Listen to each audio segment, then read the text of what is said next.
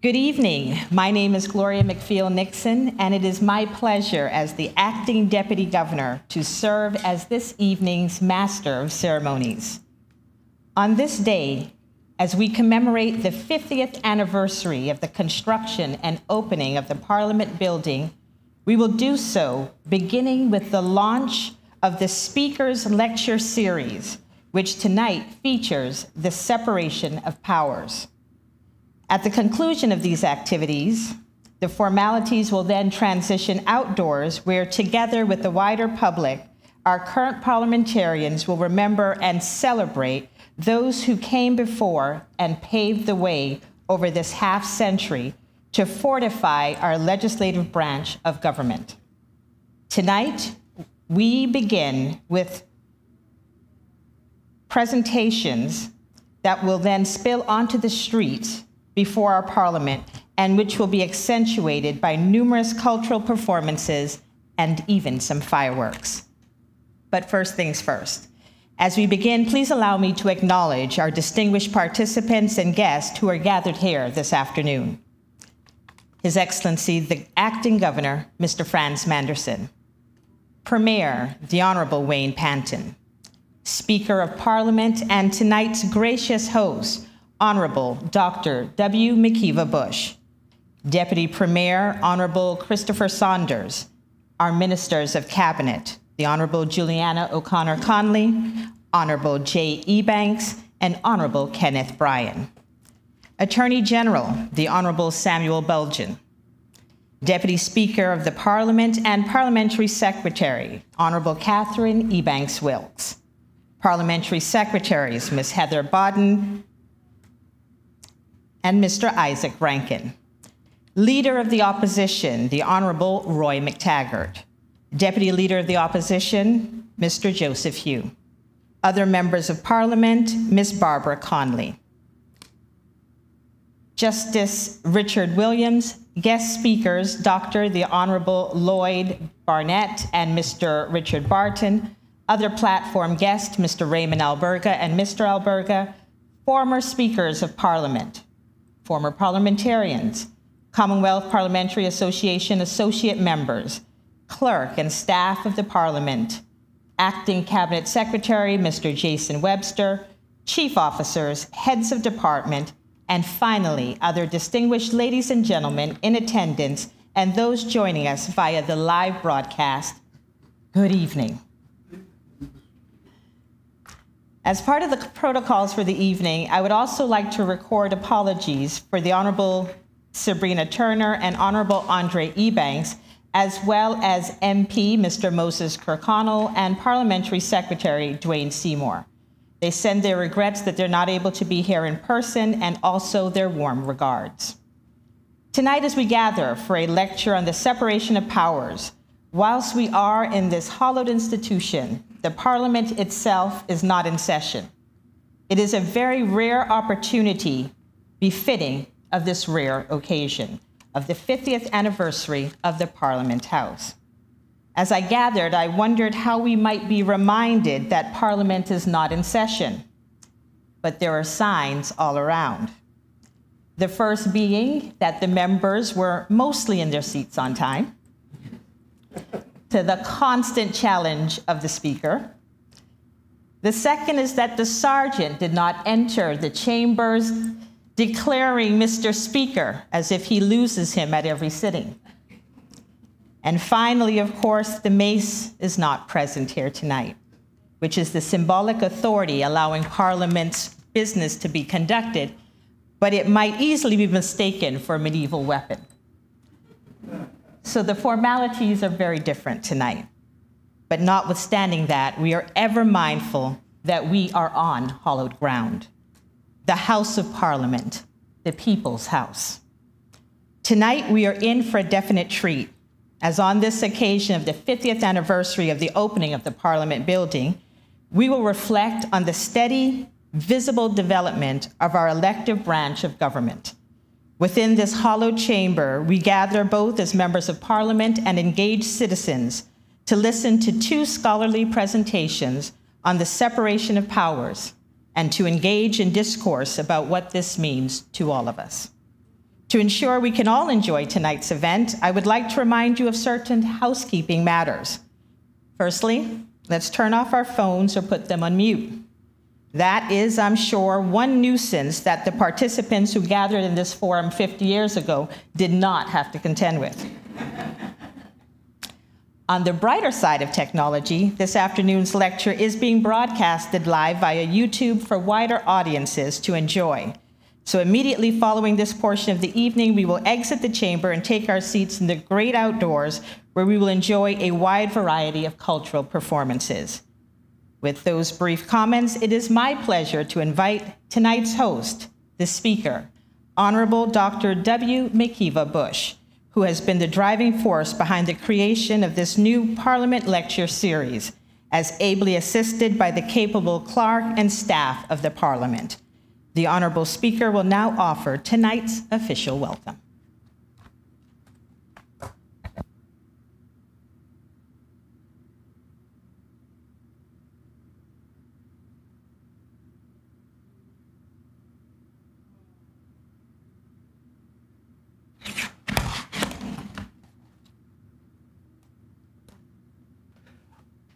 Ladies and gentlemen, although protocols have been established, I do specially welcome and recognize former speakers, Dr. Pearson and Mrs. Lawrence, and to recognize former members of the House. And I do want to acknowledge, I believe, the most senior members of the bar, Mr. Raymond Alberger, and I hope other senior members are here. And to say good afternoon and welcome to all of you. I am certainly most honored and privileged to extend a very special welcome to you on this auspicious and historic occasion of the 50th anniversary of the House of Parliament. This is a landmark achievement. Right off straight, I'd like to say that I was here, not as a member, but as curious onlooker at the opening of the building, and as one of the members of the public in the gallery when this building was first opened and used. I should say also that I am old enough, and one of the pictures, I am somewhere about there, as a young Cub Scout when this site was the park, Princess Royal Park. I was a Cub Scout when it hosted the Duke of Edinburgh, the Queen's husband. So I am that old. I am most honored and welcome all of you. We have gathered here to celebrate and witness a momentous event. After the first cornerstone was laid, the building was given and handed over on July the 22nd, 1972.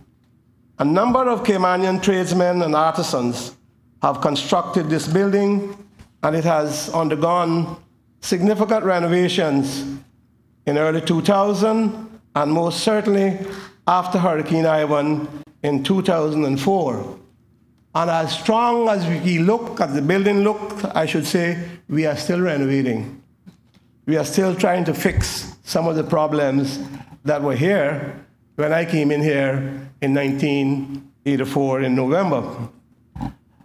I have envisioned this Parliament to be not only a world-class or first-class, but certainly one of its kind that is worthy of emulation, with a new strategic direction and a paradigm shift. To that end, as Speaker of this Parliament, I have engendered the functions of the Parliament to not only ascribe to the usual nomenclature for legislative purposes, and primarily known for making and amending laws, now acts, or scrutinizing and holding government accountable. But I will also promote the Parliament to be an institution of ideas and the generation of thoughts in relation to topical issues and matters of current affairs of national, regional, and international importance.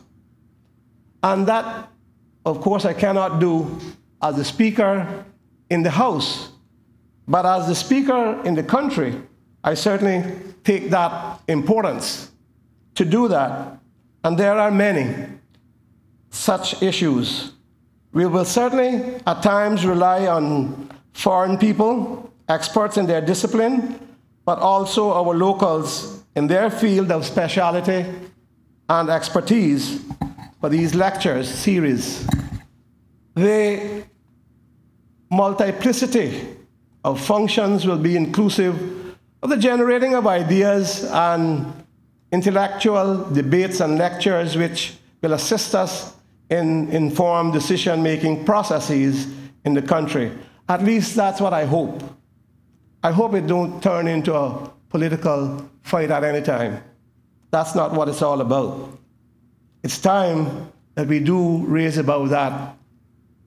And that's what I am trying to engender. The Cayman Islands Constitution Order 2009 entrenched the legislature as one of the fundamental pillars of government by virtue of that constitution, part of that constitution.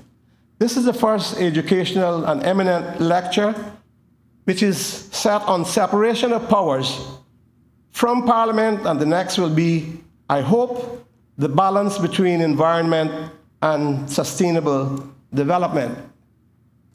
This step is undoubtedly a part of our political maturation process as we evolve and transition into a more democratic society, and also recognizing the three co-equal branches or arms of government, which, as we know, are the legislature, the executive, and the judiciary.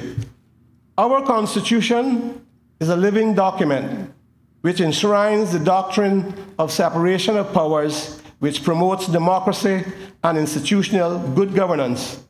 Interestingly, the Parliament is now autonomous and ought to equally enjoy its freedoms and liberties as the other co-equal branches of government. And I should add, Mr. Premier, with our relevant budget. We are mindful that no arm of government should overreach or exceed their authority by imposing onto the other arms of the state. As a result, we consider this lecture in furtherance of the separation of powers by an eminent constitutional scholar to be very timely and will provide context and perspective.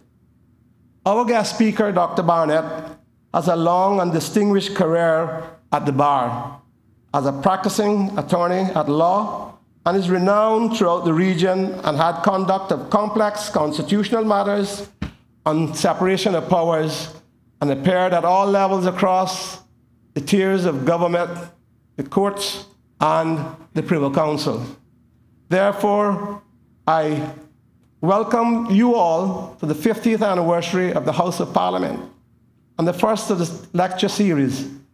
I am appreciative that young Mr. Barton, whom I have known from he was a little boy. I'm that old, Barton.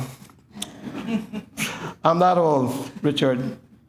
But I'm very appreciative that he's consented to do a presentation on the local perspective on the separation of powers. As I said, also is the highly esteemed guest speaker, Dr. Barnett, where we anticipate there will be learning and stimulation of thoughts and ideas. I'm obligated to disclose that we were able to engage Dr. Barnett without him charging for this special lecture. Just to mention, he's a most staunch advocate for educating the general public, and that's what we seek to do here. We are fortunate to have a man of his caliber and prominence addressing us. I will end on the note that it's my goal and intention to make this noble institution effective, efficient, and a high-performing parliament with the support of the council from the commission and the dedicated members and staff here. I say welcome to you all, and I know that you will enjoy this evening's program. Let me say too, I do hope that most of you will be able to come to the outside where school children and others have put on a show to commemorate this evening, today's event. Thank you very much.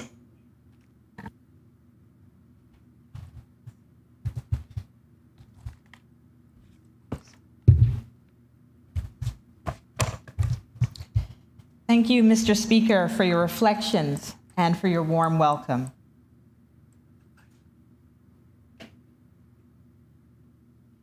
Your passion for promoting the development of parliamentary democracy is clearly evident.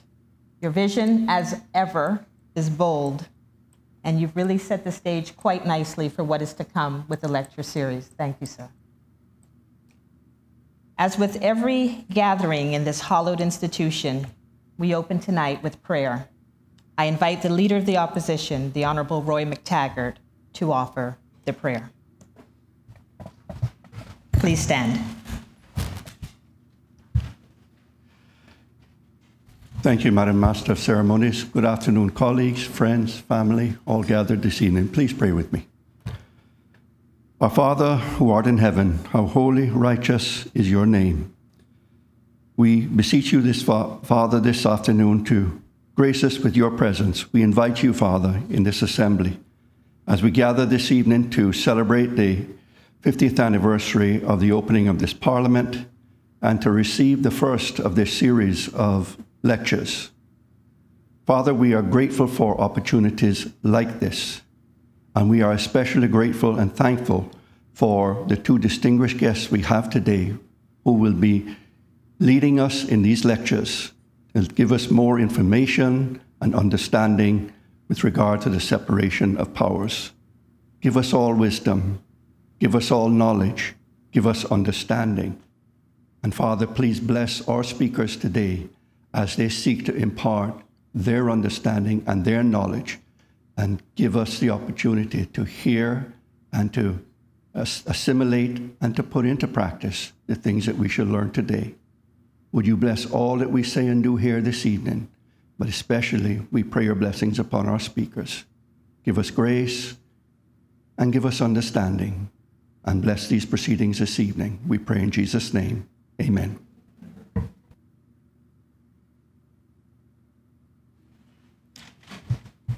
Thank you, Mr. McTaggart, for your warm and moving prayer.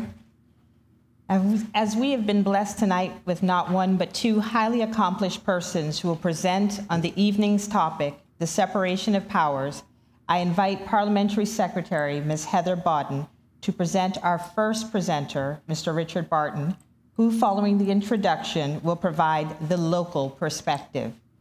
We request that you hold any questions or comments you may have for Mr. Barton until both speakers have delivered their presentations. Ms. Bodden, if you would.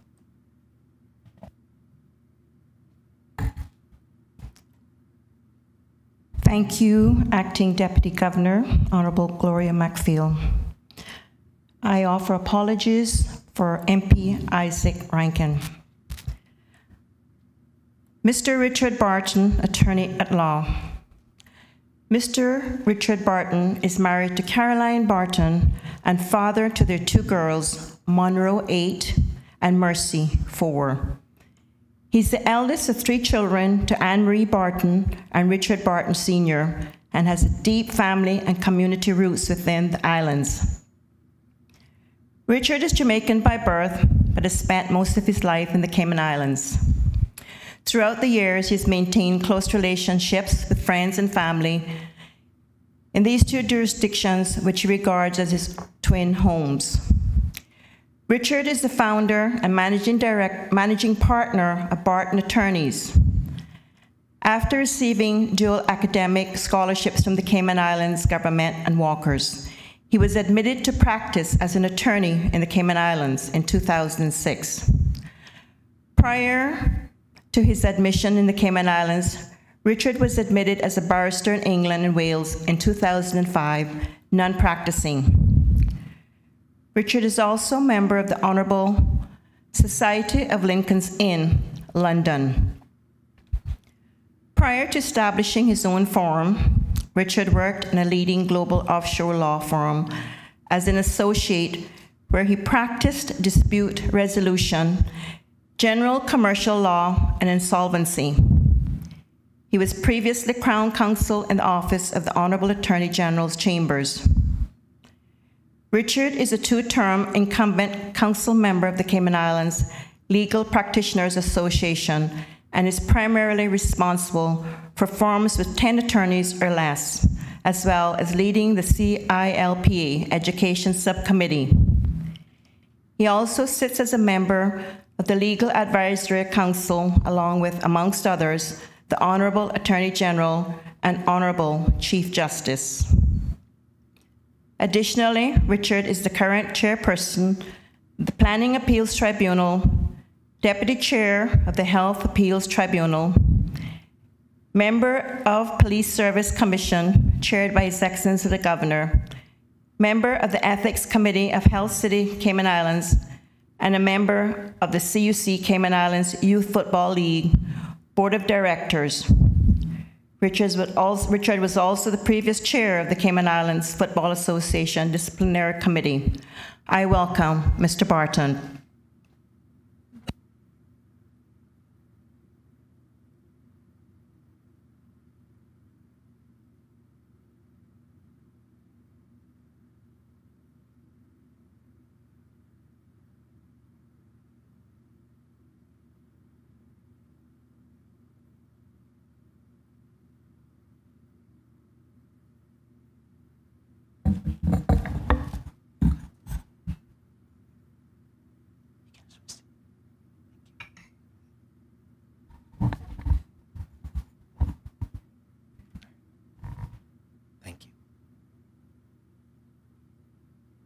Protocol being established. Good afternoon, everyone.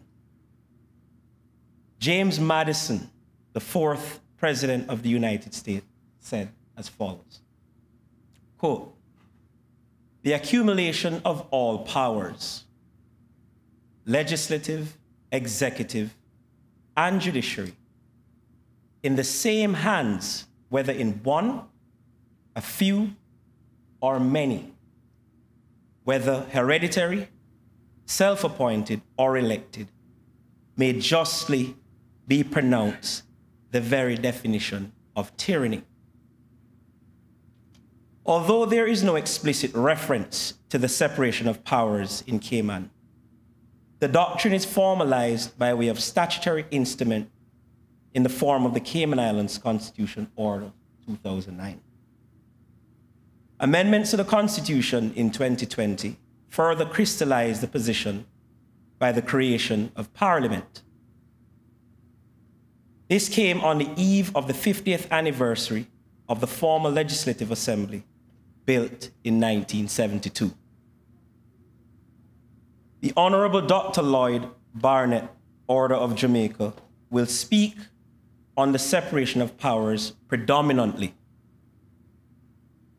In simple terms, and as noted by Professor Ian Loveland, the separation of powers doctrine is the division of government functions into 3 discrete categories. Parts 3, 4, and 5 of our Constitution establish the formation of the executive, the legislature, and the judiciary, respectively. The executive is a function of government tasked with the execution of laws. The legislature, known as Parliament, makes these laws, which are interpreted by the judiciary, the 3rd branch of government. In the Cayman Islands, the executive authority rests with Her Majesty, the Queen. This authority is exercised on her behalf by the government, which consists of His Excellency the Governor as Her Majesty's representative and Cabinet. The Cabinet consists of the Governor, the Premier, and previously 6 ministers until an amendment in 2020 that increased this number to 7. Other members include the Deputy Governor and the Honorable Attorney General, who are deemed ex officio members. Whereas prior to 2020, the Constitution stated that the number of ministers were not to exceed 2/5 of the total elected members of the former Legislative Assembly. Following amendments, the Constitution now requires 2/5 plus 1. Further amendments and a key significant development in our political maturity now vests Cabinet with exclusive autonomous responsibility for domestic affairs. External affairs, defense, and internal security, including the police, are deemed special responsibilities reserved for His Excellency, the Governor. Other material changes in relation to the executive include a change in the circumstances by which the Governor is required to consult Cabinet, the creation of parliamentary secretaries, and the creation of a police service commission. As already noted, the Constitution creates a legislature which shall consist of Her Majesty and Parliament. Part 4 of the Constitution states that the legislature is assigned the responsibility to make laws for peace, order, and good governance of the Cayman Islands. Parliament, formerly the Legislative Assembly, consists of the Honorable Speaker, who presides over the House proceedings, 19 elected members, now referred to as MPs, the Deputy Governor, and the Attorney General. A leader of opposition must also be appointed by the Governor. Any member of Parliament may introduce or present a bill for debate. Before a bill is passed into law, it must first receive assent from the Governor on behalf of Her Majesty, or Her Majesty assents through a Secretary of State. Another key development in the recent abolition of the power of Her Majesty to disallow any laws previously assented to by the Governor through a Secretary of State is noteworthy. The Cayman Islands Constitution Order that was amended in 2020 repealed Section 80 and instead introduced pre-legislative protocols in this regard. The third and final branch of government is the judiciary, as already noted, and exists in Part 5 of the Constitution. The judiciary comprises of the Grand Court, which is the superior court of record, the Court of Appeal, also a superior court of record, to which appeals from the Grand Court are considered. The Constitution also provides for the creation of subordinate courts, over which the Grand Court shall have jurisdiction. In this case, and in the Cayman Islands, the Summary Court of the Cayman Islands adjudicates on less serious matters that are subject to appeal in the higher courts. The Chief Justice is the head of the judiciary and is responsible for the management of all matters arising in the courts. And in 2016, by way of the Cayman Islands Constitution Amendment Order 2016, the retirement age for judges was increased from age 65 to age 70. Although limited in scope to interpret laws, the court may, on occasion, influence lawmaking through what is known as common law.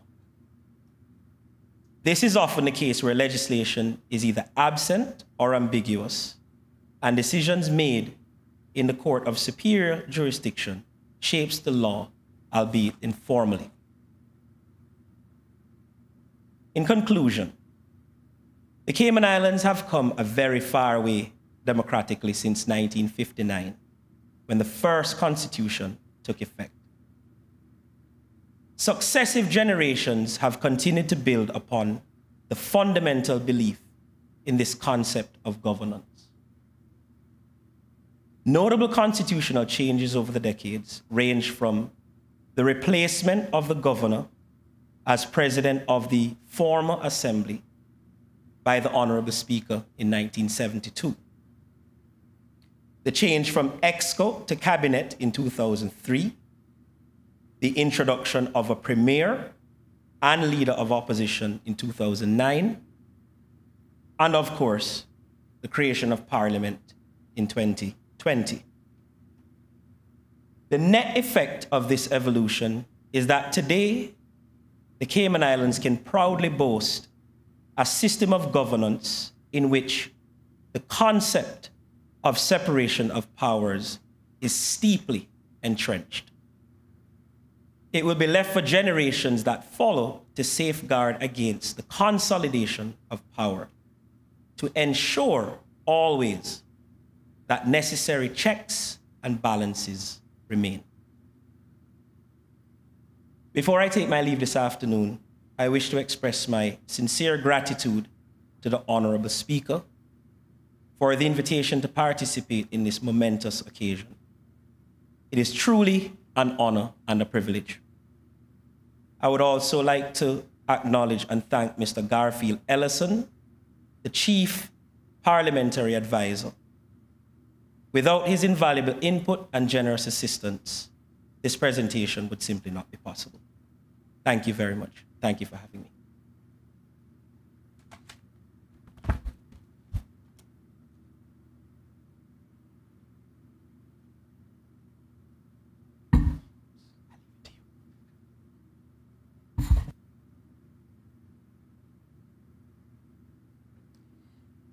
Thank you so very much, Mr. Barton, for your presentation.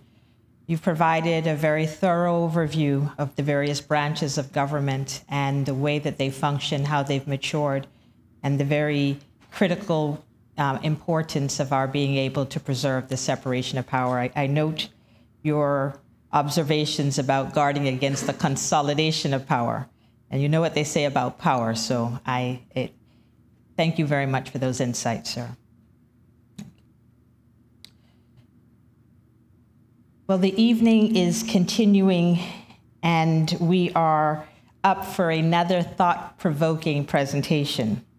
We have the pleasure next of hearing from a renowned expert, this time in the area of constitutional law, who will share further insights this evening.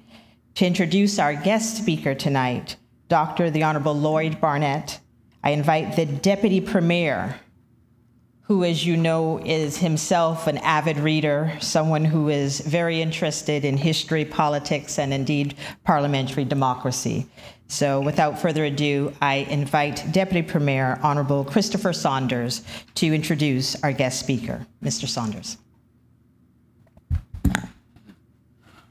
Thank you, Madam Master of Ceremonies. Colleagues, I have the pleasure this afternoon to introduce the guest speaker, Dr. Lloyd Barnett.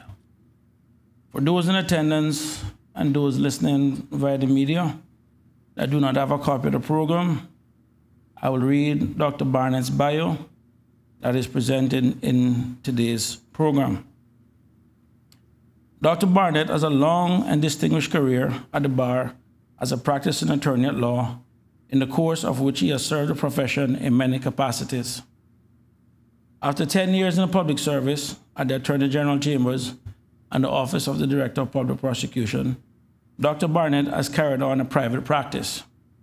He has appeared in the Superior Courts of Jamaica and several Caribbean countries, as well as the Privy Council and the Caribbean Court of Justice. He was a founding member of the Jamaican Bar Association serving as its president on 2 separate occasions. He has served as the president of the Organization of Commonwealth Caribbean Bar Association, chairman of the General Legal Council, the Jamaican Council for Human Rights, the University Council of Jamaica, the Caribbean Council of Legal Education, and chairman for Citizen Action for Free and Fair Elections. In 2006, the Caribbean Council of Legal Education launched an annual Dr. Lloyd Barnett lecture series in his honor. He served as a member of the Public Police Services Commission in Jamaica. He has been a civil society leader, human rights advocate, and former senator in the Parliament of Jamaica. Dr. Barnett was a member of the Regional Judicial and Legal Services Commission at its inception and deputy chairman from 2012 to 2016. He's the author of 2 books on Jamaica's constitution and numerous articles on a variety of legal subjects, which have earned him the respect of judicial and academic authorities. In 1999, Dr. Barnett was awarded Jamaica National Honor, the Order of Jamaica, for his outstanding contribution in the field of jurisprudence in the region. Apart from obtaining his Master's of Law degree and PhD in London, both the University of Technology and the University of West Indies have conferred the Honorary Doctorate in Law, LL.D, on Dr. Barnett.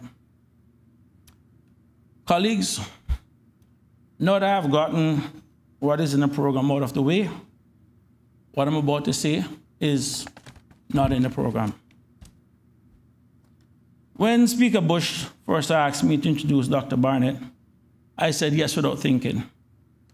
I've learned over the years that Speaker Bush has fine-tuned the process of getting people to say yes sometimes without them realizing. He will call you when he knows you're in the middle of something or late at night and you want to sleep, and at that time you tell him yes just to get him off the phone. This is actually one time I'm actually happy I said yes. I actually took the time out to do my own research on Dr. Barnett, as I was curious as to how someone so distinguished and qualified did not show up on my radar earlier. The first thing that jumped out of me is that in none of the articles where he's mentioned is a picture where he's smiling. I said to myself, this gentleman is always serious. And then it occurred to me why. Dr. Barnett was born in a time when the rights of our people were constantly being trampled on, and there was a need for lawyers. There was a need for people to fight and represent those of us that needed representation. That was a time when the exploitation of our people and natural resources were at an all-time high, and our best and brightest minds were needed.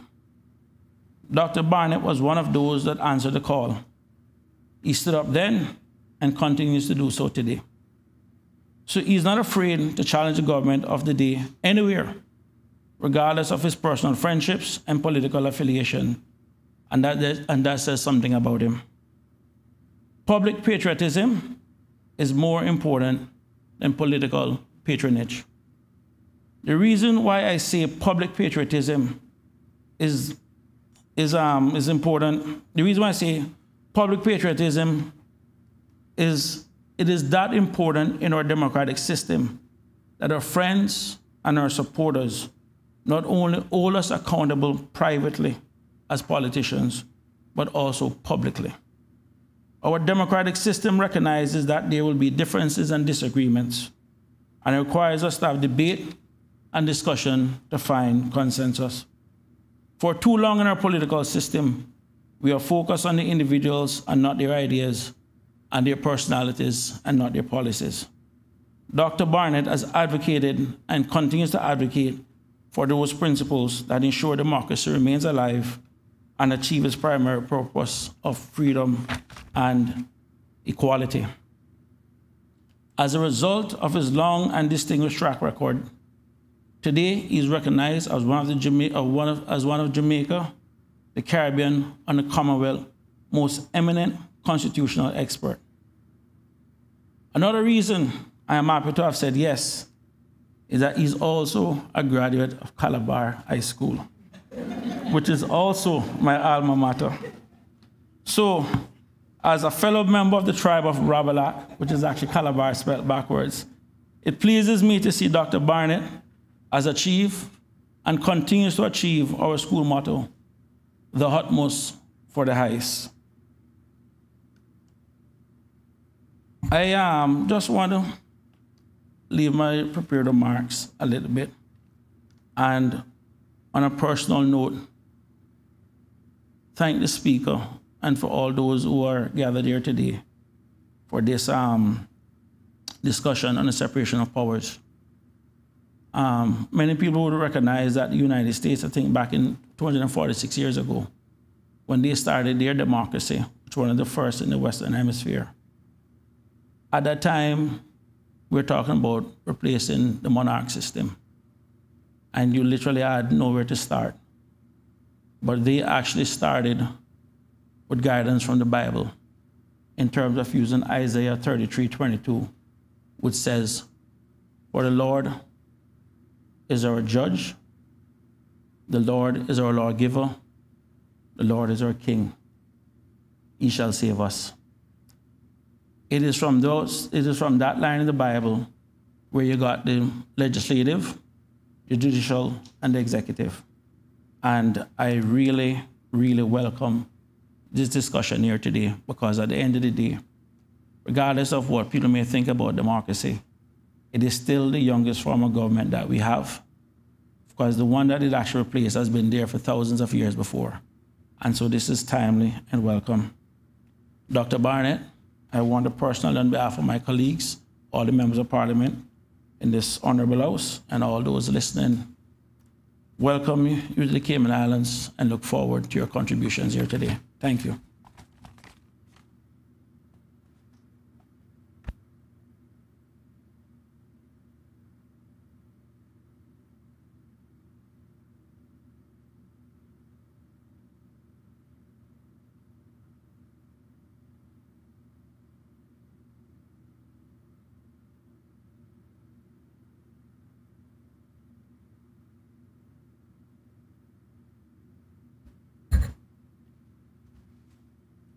Your Excellency, the Acting Governor, Honorable Premier, Honorable Justice Williams, representing the Chief Justice, and I have now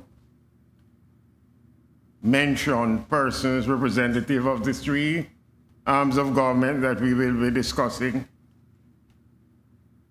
I want to thank the Deputy Premier for the words of introduction, and in particular for the restraint with which he did it, because I know he went back to consult with the Honorable Percival Patterson, former Prime Minister of Jamaica, who attended Calabar at the same time with me.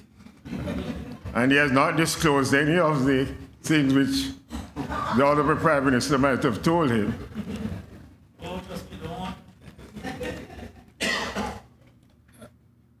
I'm very grateful to the Honorable Speaker for having contacted me and invited me to participate in this historic ceremony.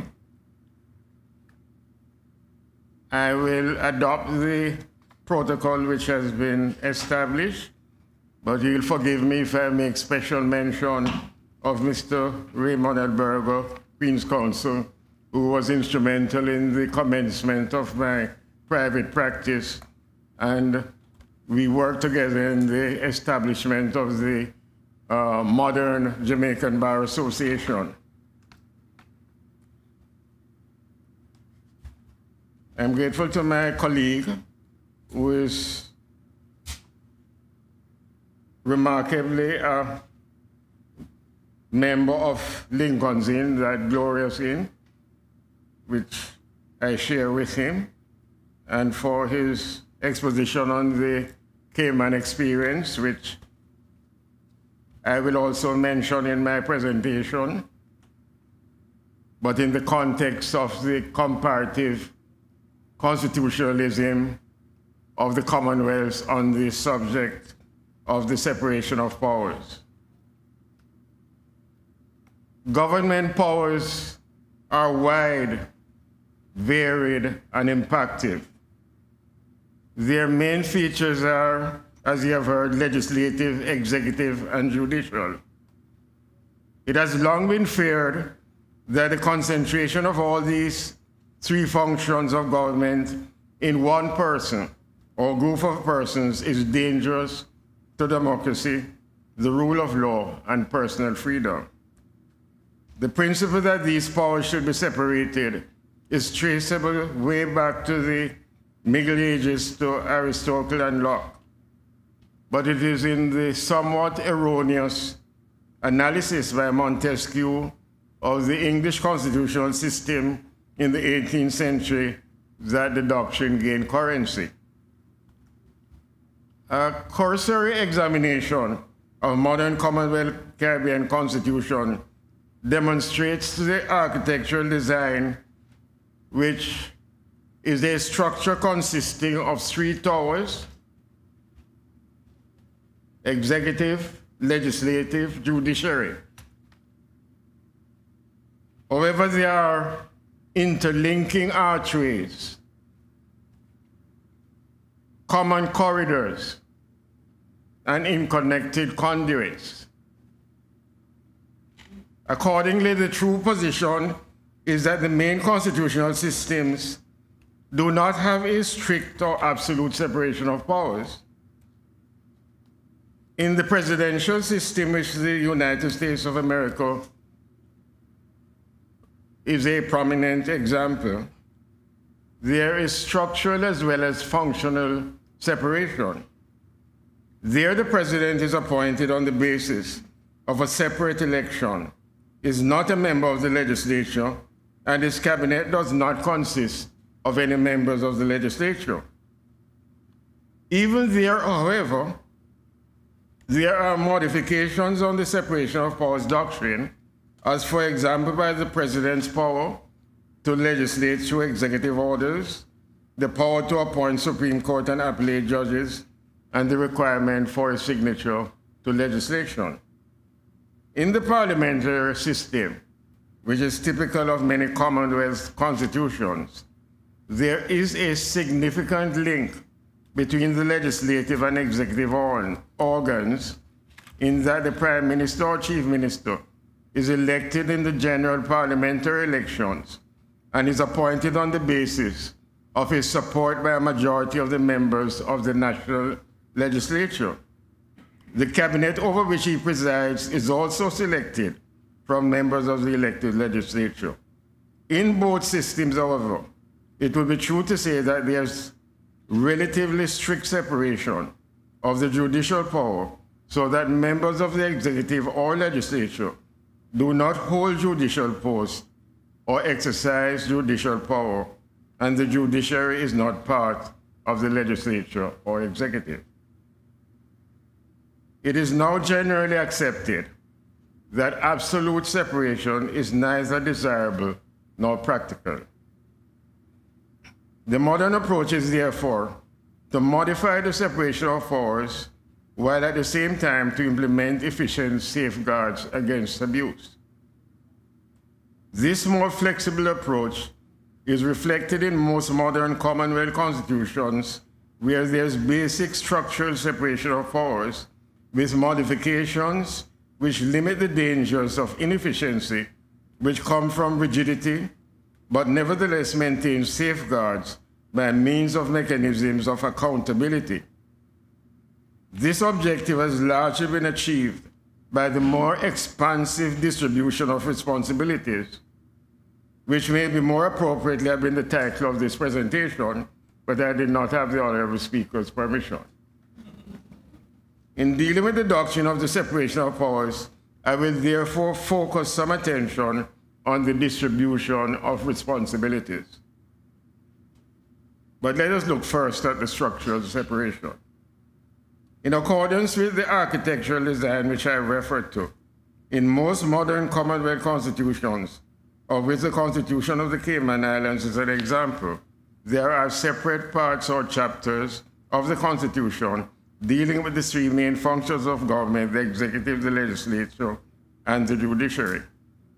Thus, in the Cayman Constitution, there are parts dealing with the executive comprising the governor, the cabinet, ministers of government, attorneys general, director of public prosecutions, and the National Security Council.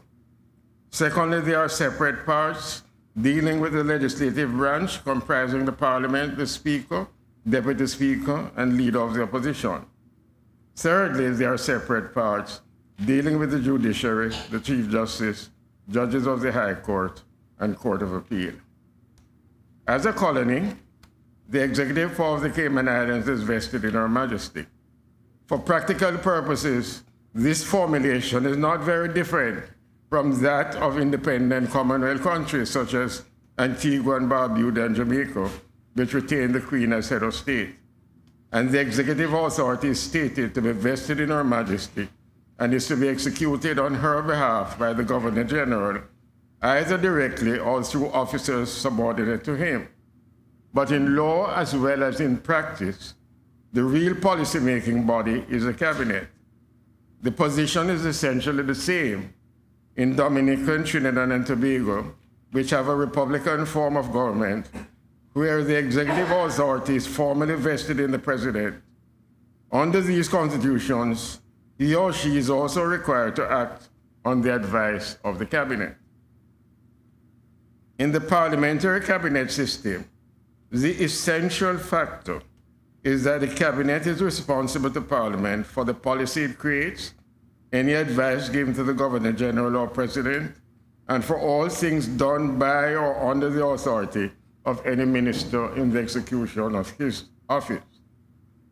The Prime Minister or Premier, who is the political head of the executive, is appointed on the basis of his having the support of the majority of elected members of the majority party in the legislature.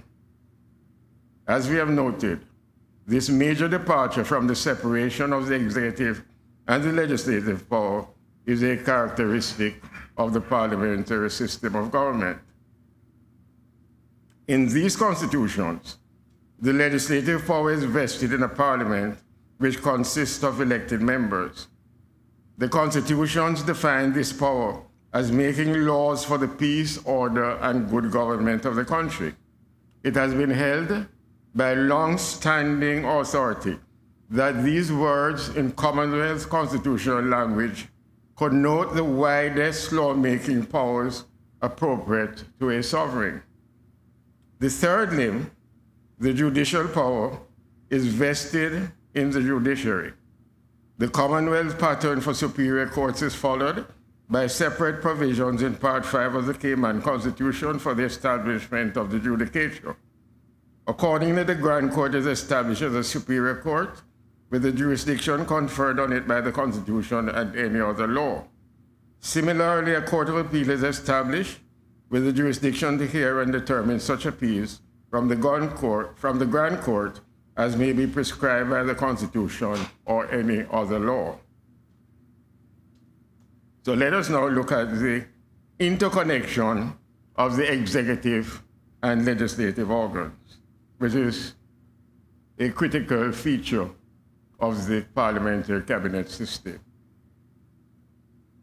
The interconnection, which we have described as existing between the executive and the legislative organs of government in the Cayman Islands Constitution, is typical of the situation in countries with the parliamentary system within or without the Commonwealth.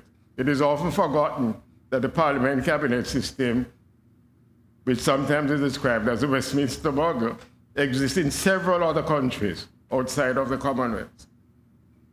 The symbiosis is not dependent merely on the commonality of personnel, in that the cabinet or executive council is primarily made up of elected members of the legislature, but on the status of leadership, which the elected members of the legislature who constitute the cabinet or executive council occupy. Within the sphere of authority of the executive is the formulation of the policies which inform the activities and the programs of the legislature. The budget, legislative programs, and the formulation of projects are directed by the policy decisions of the executive.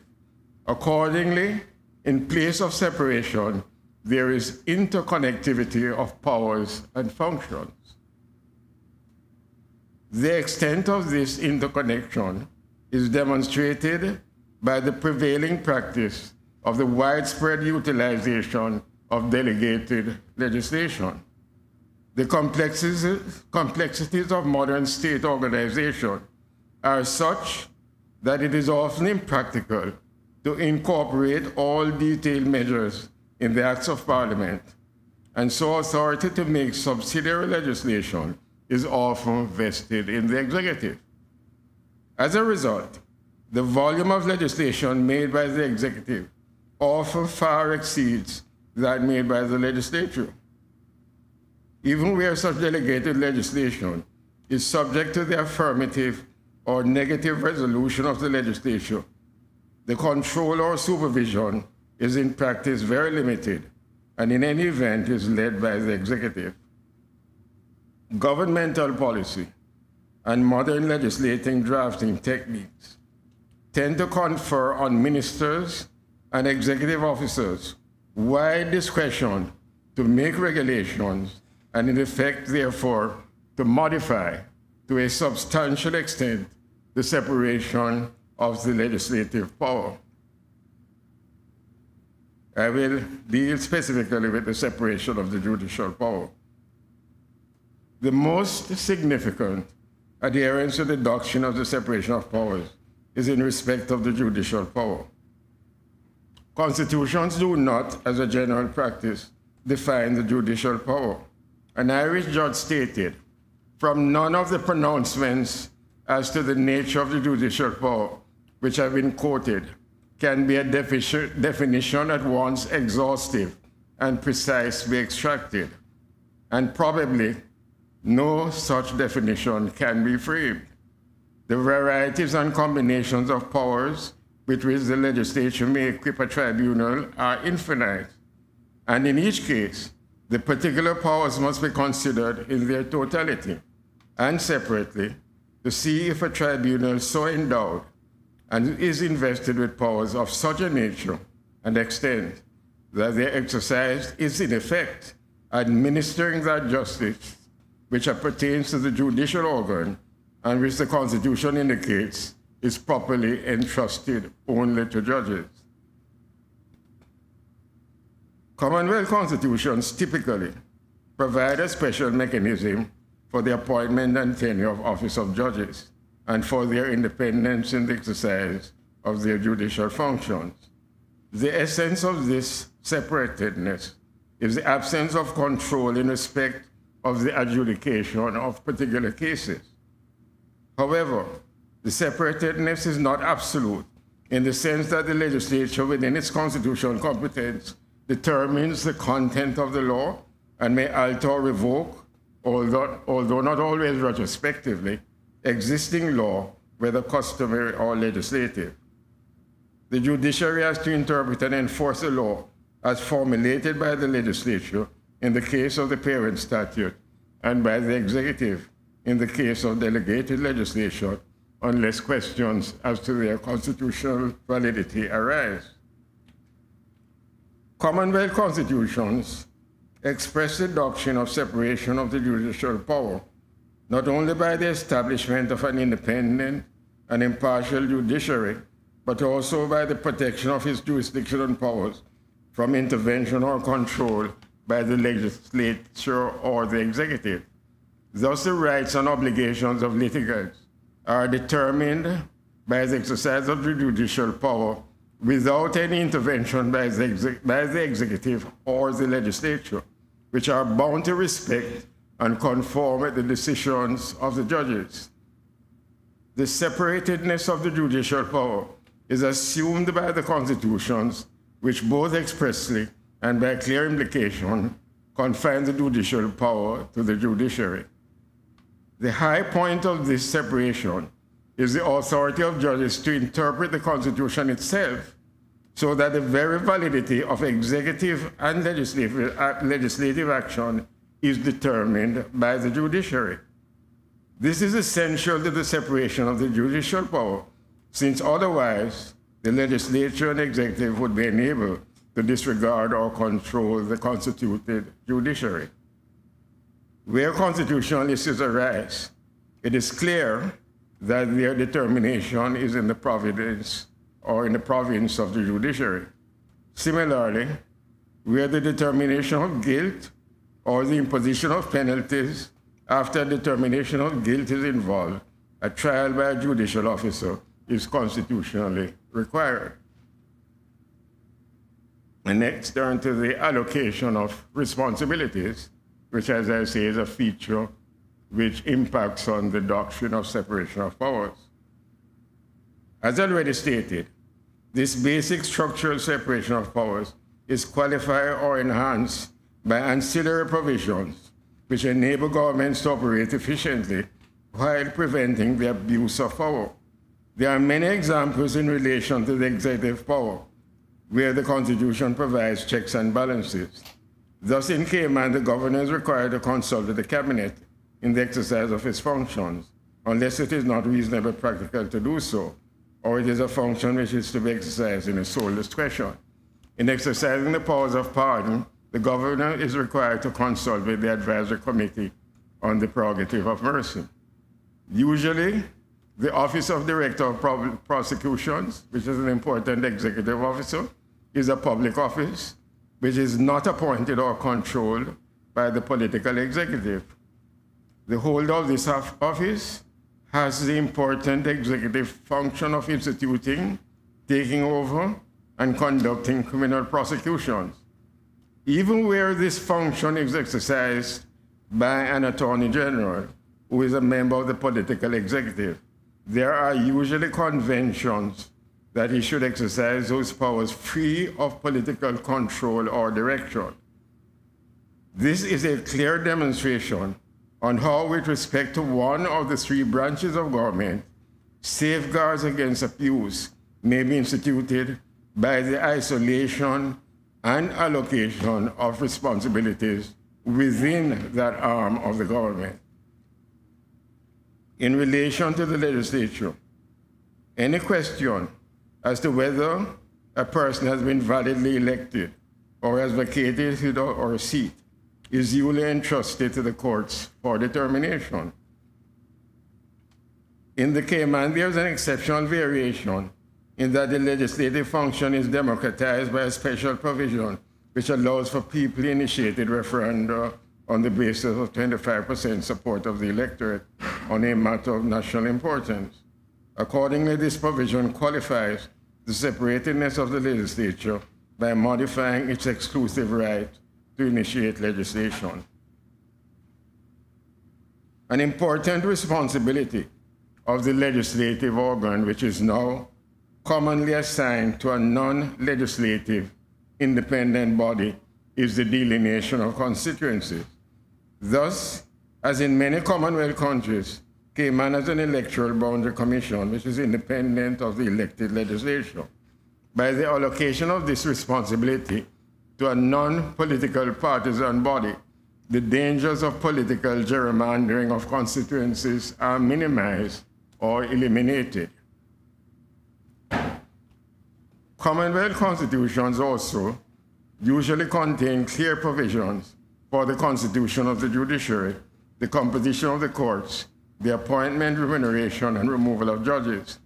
The recurring feature of these arrangements is the establishment of a Judicial and Legal Services Commission, which makes judicial appointments and has the power to remove and exercise disciplinary control over persons holding judicial offices.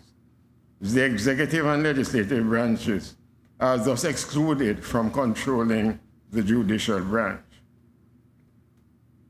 While public officers or civil servants are part of the executive, it is a tendency in Commonwealth constitutions that public officers in central government are appointed by commissions which are independent of the political executive. It is the duty of public officers to implement government policy and to carry out the directions of the cabinet or political executive. An important executive office, which is not controlled by the political executive, is the Auditor General, who has the responsibility to audit the accounts and financial dealings of government departments and authorities.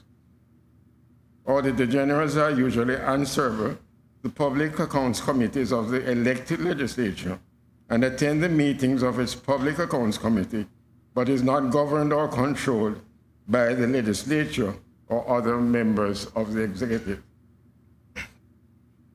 The trend in many modern democratic systems is to provide for the exercise of important powers to be monitored by independent or specialist bodies, such as an ombudsman or public defender.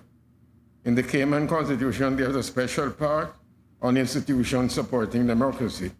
There's, under these provisions, a Human Rights Commission with the primary responsibility of promoting and protecting human rights. There's also a novel commission for standards in public life with the objective of assisting in setting the high standards of integrity and competence in public life and to monitor standards of ethical conduct.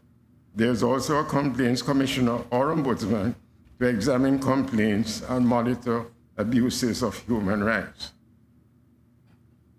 It should also be observed that the modern trend is for the allocation of responsibilities to independent commissions, boards, and authorities, which exercise monitoring functions in relation to the actions of legislators and members of the executive in relation to the award of contracts, financial contribution to political parties, and the conduct of political campaigns.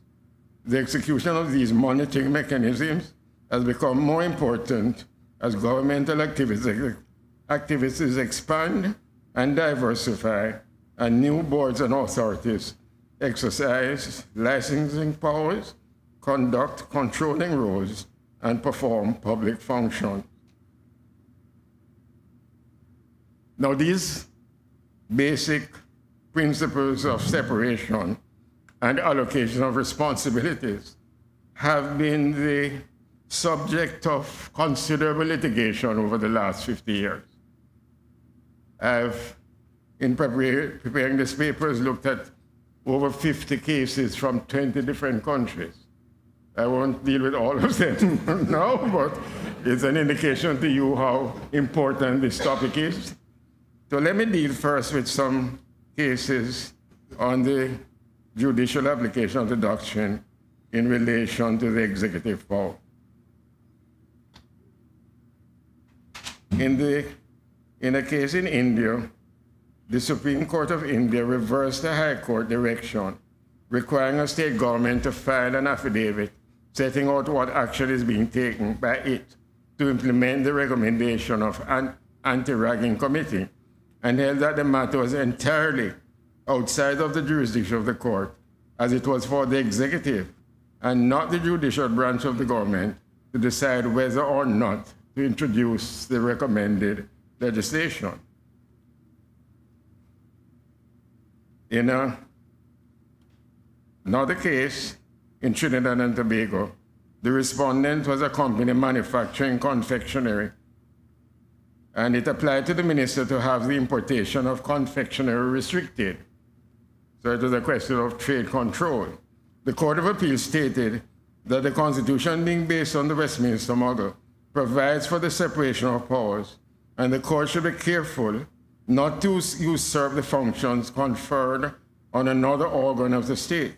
The relevant power to decide whether goods should be negative listed was a matter within the powers of the executive, acting through the minister, and the matter was entirely within the minister's discretion. In a Virgin Islands case, there have been media statements alleging payment of bribes to a minister in the Virgin Islands.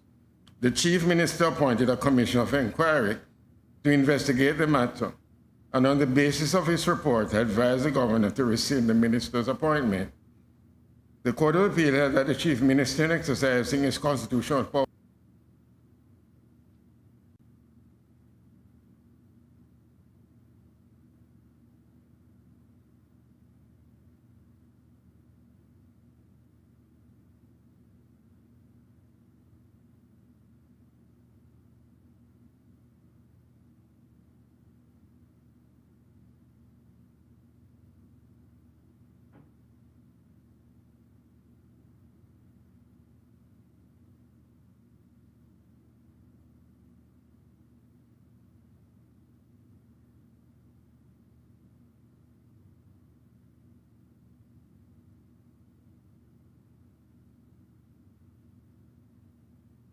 In the matter of Eurobank Corporation, the Chief Justice Smelly in 2001 in the Cayman Grand Court held that a provision of the Companies Act requiring the court's leave to institute criminal proceedings did not offend against the Attorney General's constitutional power to institute and undertake criminal proceedings free of the direction or control of other persons or authorities.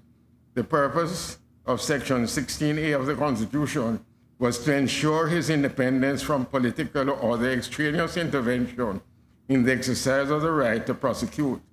It did not govern the court's intervention in the exercise of its inherent jurisdiction or statutory powers to control its own process.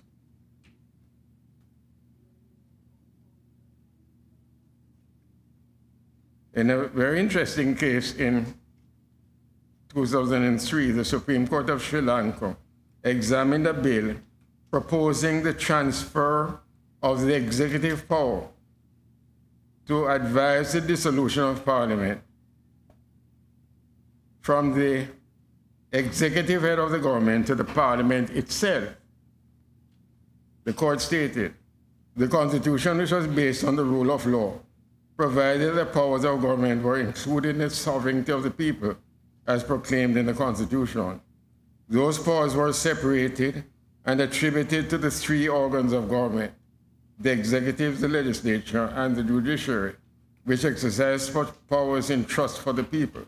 The transfer of a power attributed by the Constitution to one organ of government to another, or the relinquishment or removal of such power, would be an alienation of sovereignty inconsistent with the Constitution.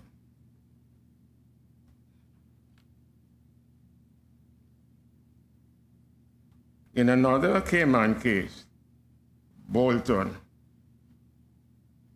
the appellant had been cited by the Cayman Grand Court for contempt of court. Although it disclaimed having reached any factual conclusions, the court decided that the appellant ought to be cited for contempt of court and directed the Attorney General to commence further proceeding against him. The court also decided that no further action was to be taken against the other parties. The Court of Appeal held that the Grand Court's decision at the conclusion of the initial proceedings that the appellant should be cited for contempt in fresh proceedings and that the Attorney General should be directed to institute those proceedings was final and determinative of those proceedings. As the court did not find that the appellant had been guilty of contempt, he was accordingly entitled to be acquitted, and the Grand Court had therefore erred in deciding that there should be further proceedings against it for the same alleged contempt. Furthermore, it was for the Attorney General, in his absolute discretion, to determine in the public interest whether or not to prosecute, and he could not be given directions in this respect by the Grand Court. No further proceedings should be taken against the appellant in connection with this matter, and the Grand Court decision in its initial proceedings was set aside.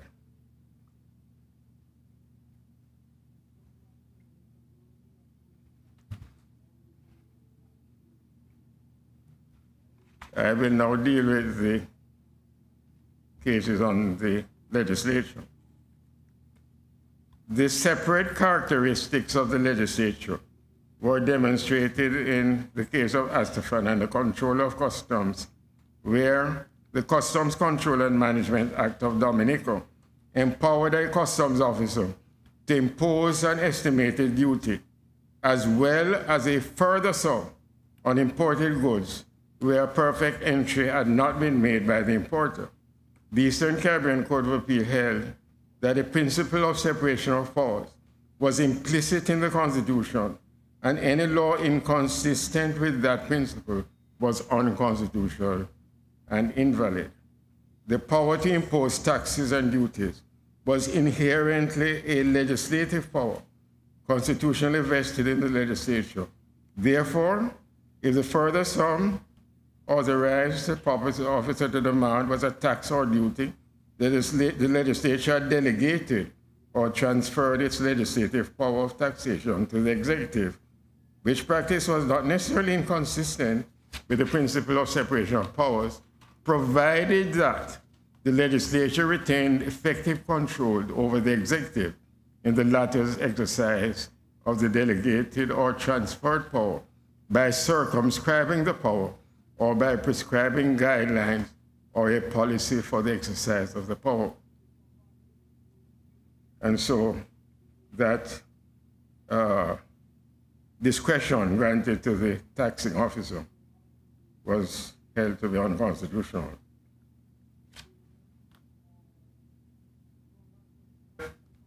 Basic principle in Commonwealth constitutional law that the legislature has the sole right to control its own procedure and internal proceedings. This has been the subject of litigation in several cases. For example, in Sanfit, the Supreme Court of Tonga held that the court had no jurisdiction to pronounce on the internal proceedings of the Assembly, which including the procedure adopted by it to conduct its business.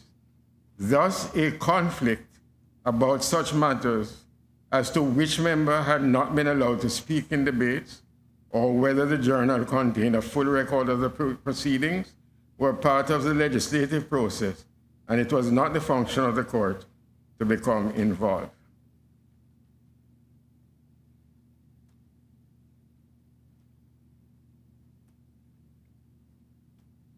In Detonamo, the petitioner was the acting president of Nauru, who, with the approval of the cabinet, referred for the opinion of the court the question of which withdrawal of monies from the treasury into which monies for the trust was paid required a recommendation to Parliament from the cabinet.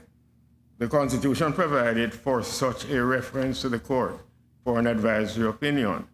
Chief Justice Dunn said that the court was confined to the interpretation role conferred by the Constitution and could not express an opinion on the merits or demerits of the bill or act as a forum for the airing of a political argument. Further, the decision to grant the certificate was entirely the prerogative of the Speaker, and under the doctrine of the supremacy of parliaments, its proceedings are not matters which could be the subject or question or direction of the court.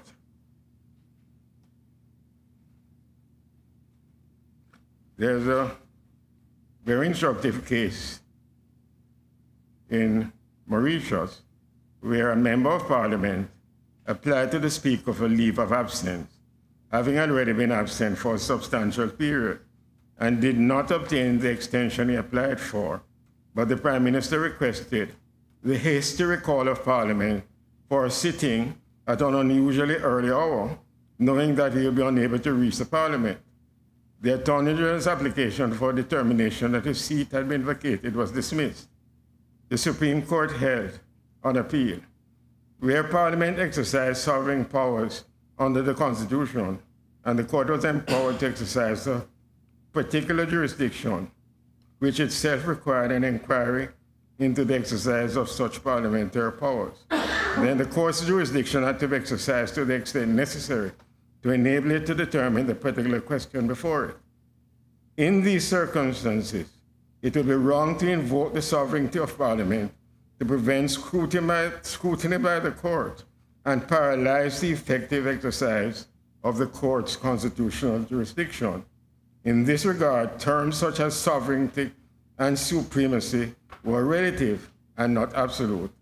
The Constitution contained entrenched provisions which conferred on the jurisdiction the overall control of the constitutionality of acts by the legislature or executive. And further, although it was for the Speaker to decide whether Parliament should be recalled, it was for the court to decide whether Parliament had been recalled in circumstances which were constitutionally valid. The courts had evolved the doctrine of colorable legislation to impugn an enactment which was prima facie valid. An analogous approach applied to the exercise of constitutional and statutory powers. The right of a member of Parliament to a seat was a constitutional one and could only be removed in accordance with strict limits provided by the Constitution in the case of disqualification through absence. The recall of Parliament on that date for sitting at 9 a.m. the next morning was at such short notice that the claim that such recall was in the public interest was so contrived that the only result which was achieved was the bring about of a situation which would automatically cause the respondent to be disqualified. The device used was so colorable and unreasonable in view of the short notice given that it did not count for the purpose of computing the length of the respondent's absence from Parliament.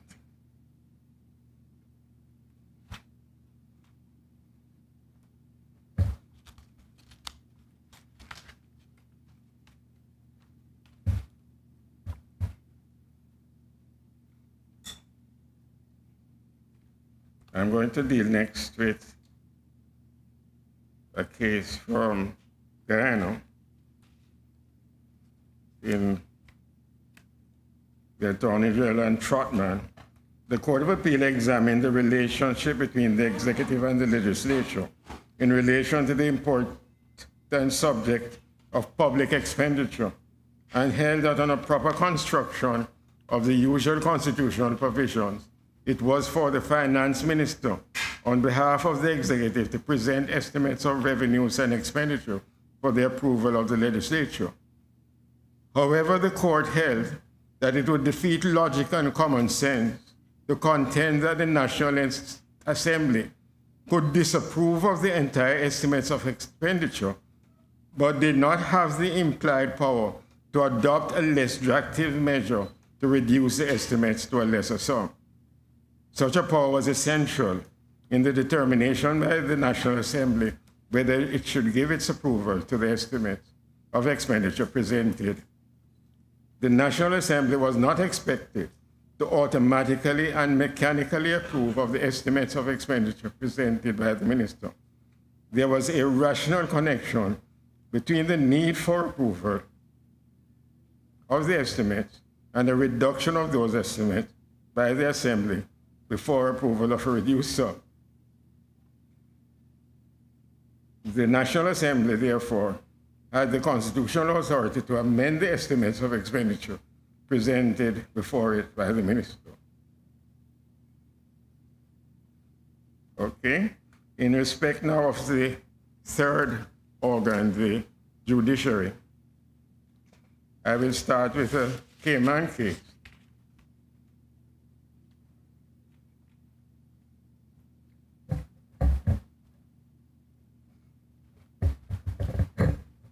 In Cayman Islands Public Service, the Court of Appeal of Jamaica, which then exercised jurisdiction in Cayman appeals, held that it was wrong in principle for a judge who was both a member of the Executive Council and the Legislative Assembly to hear a case to which the government was an interested party, especially when it stood to gain considerably if judgment were given in its favor. Moreover, even without any actual involvement by him in a particular matter before the Executive Council, his subsequent function as a judge in relation to it would call into question the strict impartiality which should be the hallmark of the administration of justice. In the famous case of bribery commissioners and Rana Singh from then Ceylon, the Privy Council examined ordinary legislation which established a special board to try bribery offenses. This tribunal was appointed by the Governor General on the advice of the Minister of Justice, and not by the Judicial Services Commission, which appointed judges. The Privy Council held that the bribery commissioners who had comprised the tribunal were judicial officers, and the statutory provision requiring their appointment otherwise than by the Judicial Service Commission was inconsistent with the Constitution, since it had not been passed in accordance with the prescribed constitutional amendment process. It was ultra-vires and invalid.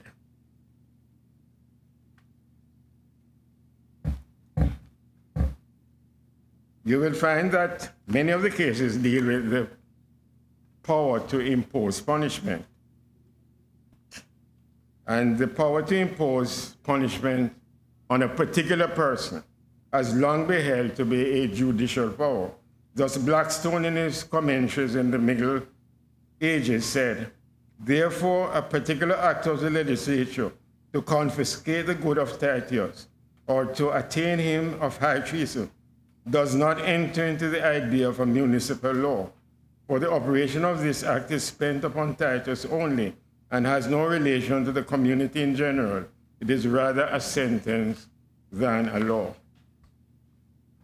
In the famous Jamaican case of Hines versus the Queen, which has been quoted throughout the Commonwealth, where the Gun Court Act established a review board, not comprised of judges, to fix the duration of sentences, the Privy Council held the provision to be unconstitutional on the basis that the constitutional provisions demonstrated the anxious care taken by the authors to make it abundantly clear that it was their intention that the judicial power of the state to be vested in the Supreme Court and in the other three organs of the judicature.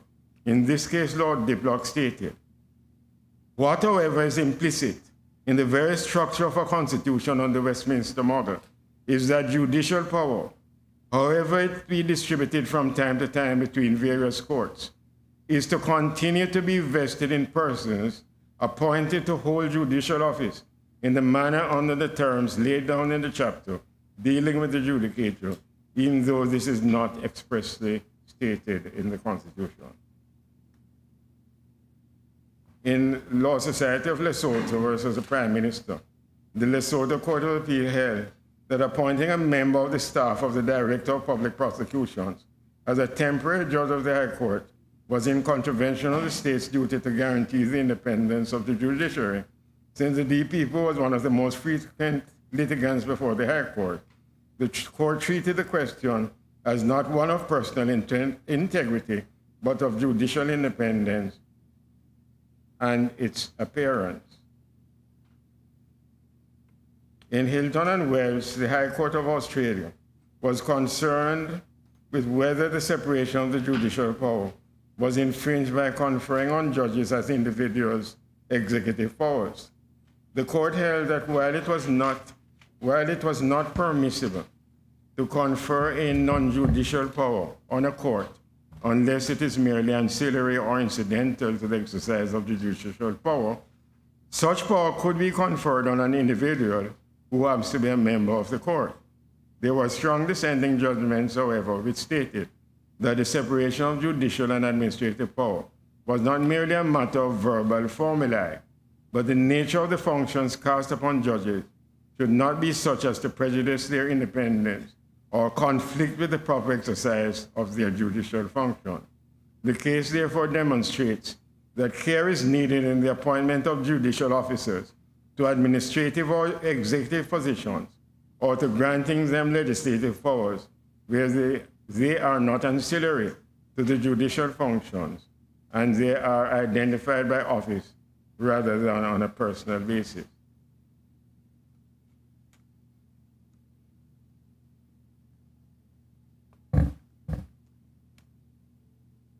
In a Papua New Guinea case in 1993, the Supreme Court considered legislation dealing with an emergency situation and for the proscription of organizations. The certificate of the Commissioner of Police was made prima facie evidence of membership of such organizations. An appeal from the proscription to the executive was provided for. The court held that the exclusion orders by the executive purported to grant a judicial function to the executive and therefore contravened the constituted separation of the judicial power.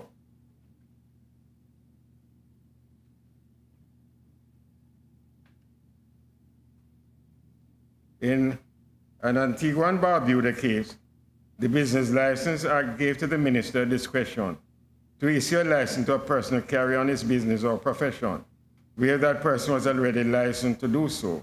The Court of Appeal of the Eastern Caribbean states that it allowed the minister to consider himself the arbiter in social security or other disputes, and to refuse to exercise his discretion to grant a license, thus interfering with a person's profession which was an important, although not guaranteed, right.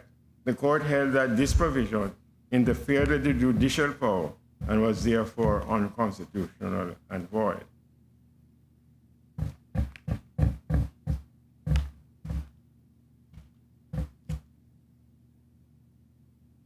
I will next deal with Antigua and Barbuda statute, where the Business License Act required persons engaged in any business or profession to obtain a license from the Registrar of Business. The Court of Appeal held that Section 10 of the Act was unconstitutional in that by providing that the Cabinet and not the Public Service Commission would appoint the Registrar of Business, it eroded the powers of the Public Service Commission to make public service appointments under the Constitution. The Court stated that the supremacy of the Constitution and the doctrine of the separation of powers were integral to the Constitution.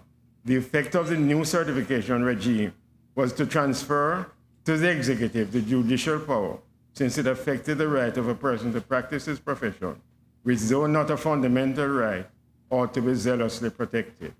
The discretionary power granted the minister to issue a license to practice was ultra-various and void as interfering with the judicial power.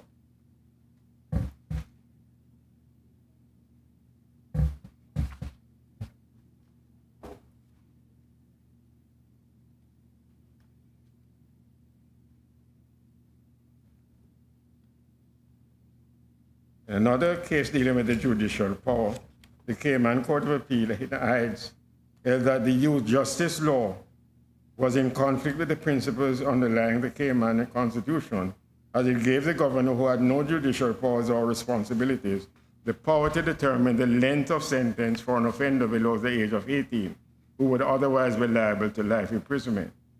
The Constitution, based upon the Westminster model, had as its foundation the separation of powers of the executive, legislative, and judicial arms of government, assigned sentencing power to the judiciary. Nevertheless, a custodial sentence was appropriate due to the seriousness of the offense and had been lawfully imposed. The only breach of the Constitution was that the appellant had been sentenced to detention during Her Majesty's pleasure, and this would be rectified by ordering instead that he be detained during the court's pleasure.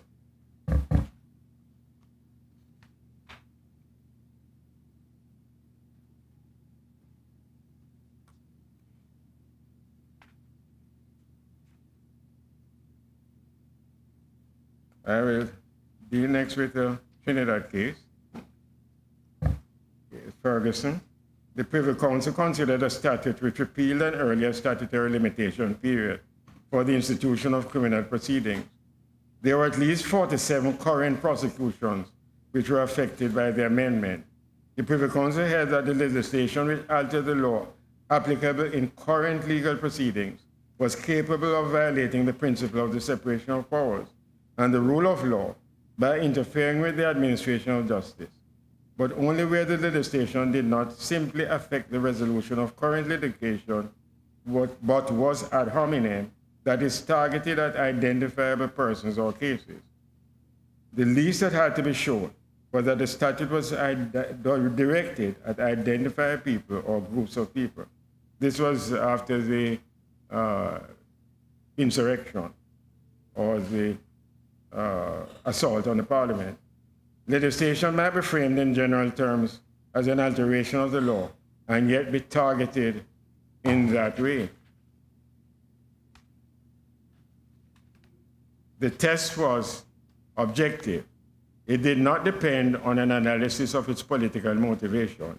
It depended on the effect of the statute as a matter of construction and on an examination of the categories of case to which, viewed at the time it was passed, it could be expected to apply. In the instant case, immediately before 2012 Act had been passed, the appellants enjoyed under Section 34 of the 2011 Act a vested legal right not to be tried in the criminal proceedings which had been brought against them, and on application to the High Court to be discharged and have a verdict of not guilty entered in their favor. The effect of the subsequent 2012 Act was therefore to remove an accused from an accused and unanswerable defense. It followed that the challenge to the act could only succeed on that ground if it was shown that the terms, although framed generally, would in practice apply only to a limited category of people, including the appellants against whom it could be said to have been targeted. And so on that test, it was held to be unconstitutional.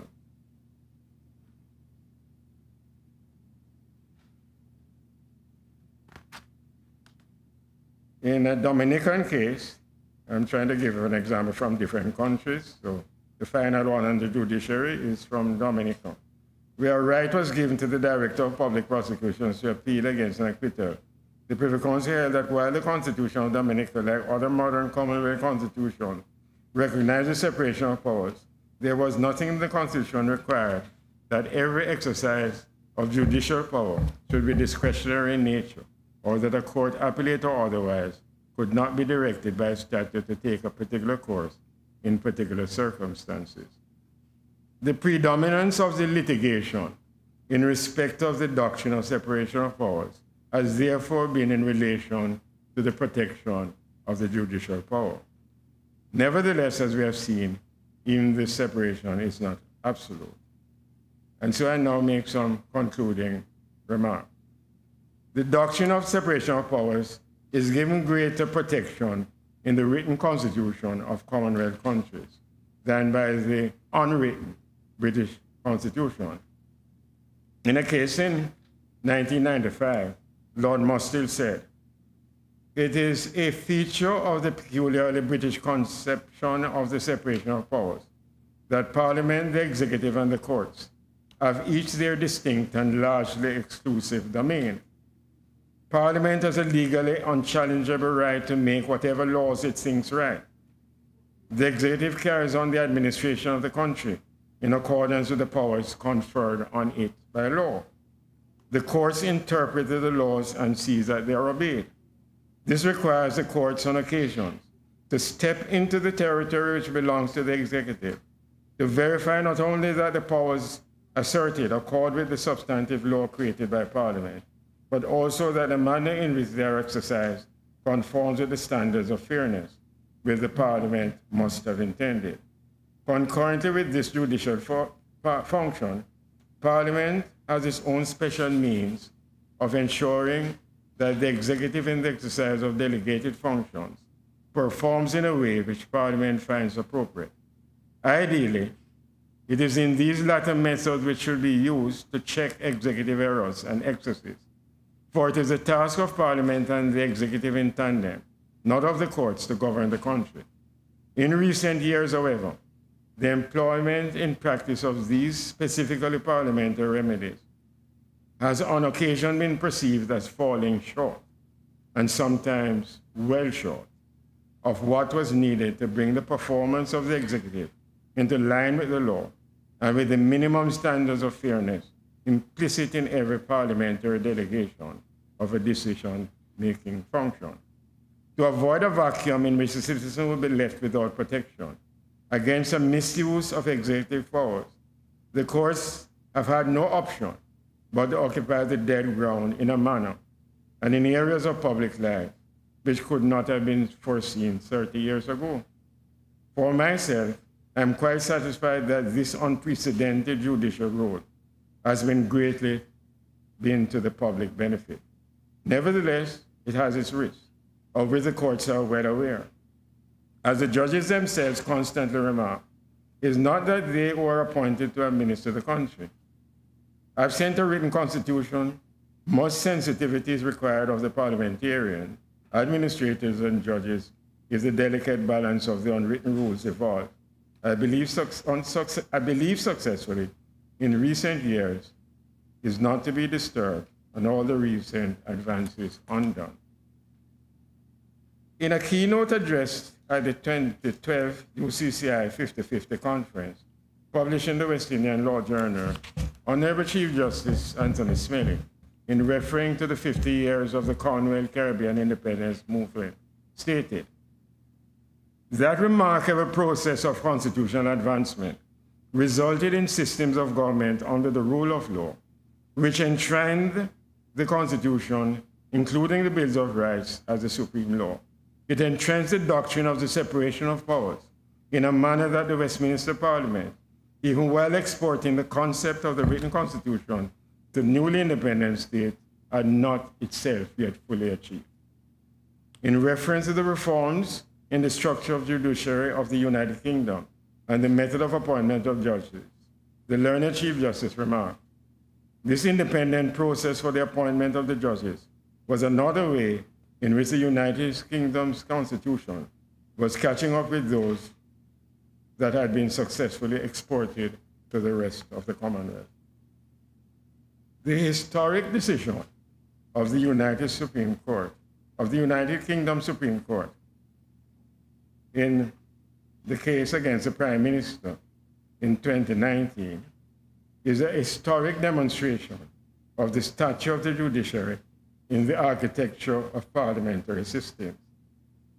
It also suggests that the constitutionalism of the Commonwealth, which has been influenced by their written constitution, is pervading the jurisprudence of the unwritten British Constitution. The question concerned the lawfulness of the advice given by the head of the executive, the Prime Minister, to the former head of the Parliament, Her Majesty the Queen, that Parliament in the midst of the controversial Brexit transition should be prorogued at a particular time. It was argued that the court had no jurisdiction to adjudicate in the matter, as the matter was political and not justiciable. The court held, firstly, that the Prime Minister had a constitutional responsibility in giving his advice to have regard to all relevant interests, including the interests of Parliament. Secondly, the fact that a legal dispute concerns the conduct of politics or arises from a political controversy does not preclude the court from considering it, as most constitutional cases have been concerned with politics in that sense. Thirdly, the Prime Minister's accountability to Parliament does not in itself justify the conclusion that the courts have no legitimate role to play, as the effect of the prorogation is to prevent the operation of ministerial accountability to Parliament during the prorogation, and courts have a duty to give effect to the law, irrespective of the minister's political accountability to Parliament. Ministerial responsibility is not a substitute for judicial review. The purported exercise of a prerogative power may not only be open to legal challenge on the ground that it does not exist or is exercised outside its limits, but also whether its exercise within its limit is open to legal challenge on the grounds of judicial review. Whether the law recognizes the existence of a prerogative power or its limits are questions of law for the court under the doctrine of the separation of powers. Prerogative powers are limited to the principle of parliamentary sovereignty, and an unlimited power of prerogative would be incompatible with the legal principle of parliamentary sovereignty. Parliamentary accountability is no less fundamental to the Westminster system than parliamentary sovereignty. As Lord Bingham of Cornwall said, the conduct of government by a Prime Minister and Cabinet, collectively responsible and accountable to Parliament, lies at the heart of the Westminster democracy. Ministers are accountable to Parliament through such mechanisms as their duty to answer parliamentary questions and to appear before parliamentary committees, and through parliamentary scrutiny of the delegated legislation which ministers make. By these means, the policies of the executive are subjected to consideration by the representatives of the electorate. The executive is required to report, explain, and defend its actions, and citizens are protected from the arbitrary exercise of executive power. It was also stated that the relevant limit on the power to prorogue can be expressed in this way: that a decision to prorogue Parliament or advise the monarch to prorogue Parliament will be unlawful if the prorogation has the effect of frustrating or preventing, without reasonable justification, the ability of Parliament to carry out its constitutional functions as a legislature and as a body responsible for the supervision of the executive. If In such a situation, the court will intervene if the effect is sufficiently serious to justify such an exceptional course. In a democratic country, it is a responsibility of the judiciary and the political leaders, as well as the electorate, to ensure that the basic architectural structure is not compromised by ensuring that the foundation of electoral integrity, free speech, and individual liberty are sustained, and that the mechanisms of accountability and transparency which underpin them are constantly reinforced and enhanced. The formal structural separation of powers does not by itself reflect the reality of controlling power. It is in the basic political alignment and the influence of political morality that the checks and balances essentially reside. Whether it is the president in the presidential system or prime minister in the parliamentary system, if the leader's control of the party organization philosophy and objectives is inordinate, democracy becomes susceptible to failure, and dictatorship becomes a substantial threat. A basic culture of democracy is therefore essential to the maintenance of the principle that each of the organs of government and each wielder of power respects the importance of the others, whether separated or interconnected. As we celebrate the 50th anniversary of this edifice, in which one of the organs of Cayman democracy resides, its members, past, present, and future, must reinforce their commitment to the preservation and enhancement of the spirit rather than the letter of the doctrine of the separation of powers, and thereby ensure the preservation of democracy and the rule of law. Thanks for your patience.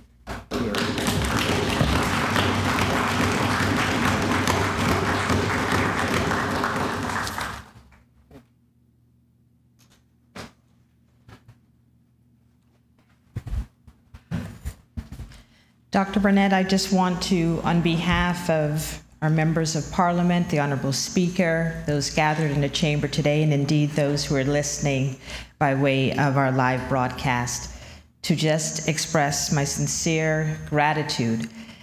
I know the Deputy Premier mentioned that you are indeed a renowned jurist and constitutional scholar, but we witness here tonight the depth of your understanding of these issues, and indeed we closely followed where the doctrine of the separation of powers was not just expounded, but how it continues to come under tension and be clarified through the courts. Several of those cases involving our local courts as well, and we were all listening to see if we could remember who was involved in those, so thank you so much for that, sir. I am told that our two presenters are going to stay with us through the evening, and as they are graciously going to be a part of our gathering this evening, Mr. Barton locked eyes with me, so I'm not sure if he was just told, but as it is, it's all good among friends, sir.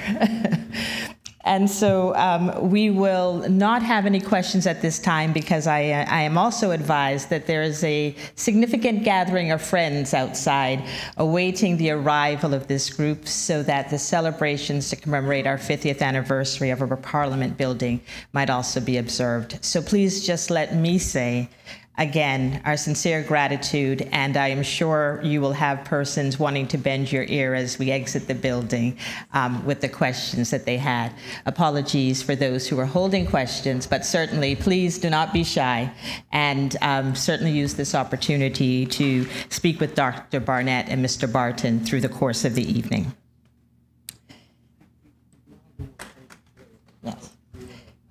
So, without further ado, I would like to continue with the evening's program and invite the Chief Officer and Clerk of Parliament, Mrs. Zina Marin-Chin, to make a presentation to our guest speakers, Dr. Barnett and Mr. Barton. Ms. Zina.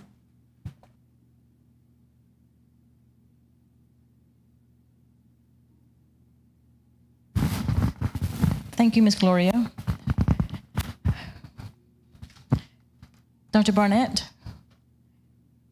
on behalf of the Parliament, the Honorable Speaker and the staff, all parliamentarians, and everybody here that's actually had the privilege of listening to your lecture this evening. We want to present to you a small token of appreciation for you coming to the Cayman Islands and providing us with this very interesting lecture. And we hope that this will not be the last time that you're actually here to impart your vast knowledge onto the Cayman Islands and all of us that's here. So thank you very much. I know we actually have a vote of thanks coming up, but I wanted to personally thank you and to provide you with a small token of appreciation. Thank you. Yes, sir. I'm going to pop around. Mr. Richard, again, small token of appreciation. Thank you very much for participating and providing us with local perspective on this very interesting topic. And again, I hope that you will be a part of all the other lectures that we are going to be organizing. And we thank you very much for helping us this evening. Thank you.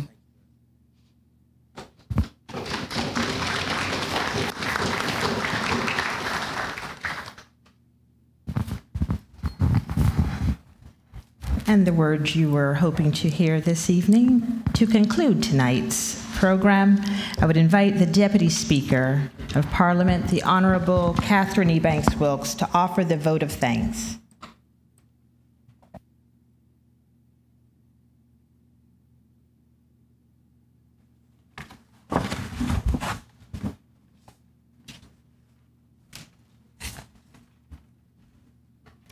Protocol having been established, it would be remiss of us not to acknowledge and recognize the persons, parties, and entities who played an instrumental role to make this 50th anniversary of the Parliament building a success, particularly this lecture component on the separation of powers.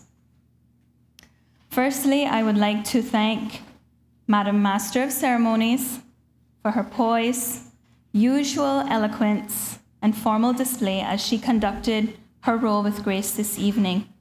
Thank you for also ensuring that the ceremony was followed according to the program. I would also like to thank the Honourable Leader of the Opposition, the Honourable Roy McTaggart, for the prayer and for the invitation for the presence of the Lord to commence our proceedings. This event was the brainchild of our own Speaker of the House, Dr. Honorable McKeeva Bush. The Honorable Speaker deserves a special thank you for formulating and spearheading the committee and offering leadership and direction.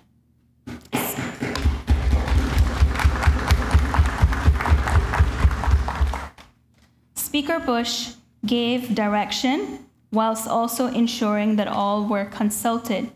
We are grateful for the Speaker's foresight and vision for this Parliament, considering this lecture series is one of its kind and the first. With his visionary thoughts, energy, drive, and experience, we are all clearly in good hands here in the House with the Honourable Speaker. This historic perspective he brings is unbelievably enlightening and fascinating. Thank you, Mr. Speaker, for your welcome remarks and providing context for the event. Based on the fundamental principle, no man is an island, we know this successful lecture took cooperation and a team effort of the committee to have arranged such a dynamic lecture. The committee was chaired by the Honourable Speaker, and the members primarily comprised of and included the Honourable Kenneth Bryan, Honourable J. E. Banks, Honourable Sir Alden McLaughlin, Ms. Heather Bodden, Mr. Joseph Hugh, our dear Master of Ceremonies, Ms. Gloria McField-Nixon, Ms. Marion Chin, Mr. Garfield Ellison, Mr. Samuel Rose, Mr. Alfonso Wright, Ms. Marzita Bodden, and Ms. Pat Ulett. The committee did a sterling job in making all this materialize tonight. Committee members, we thank you for all of your hard work.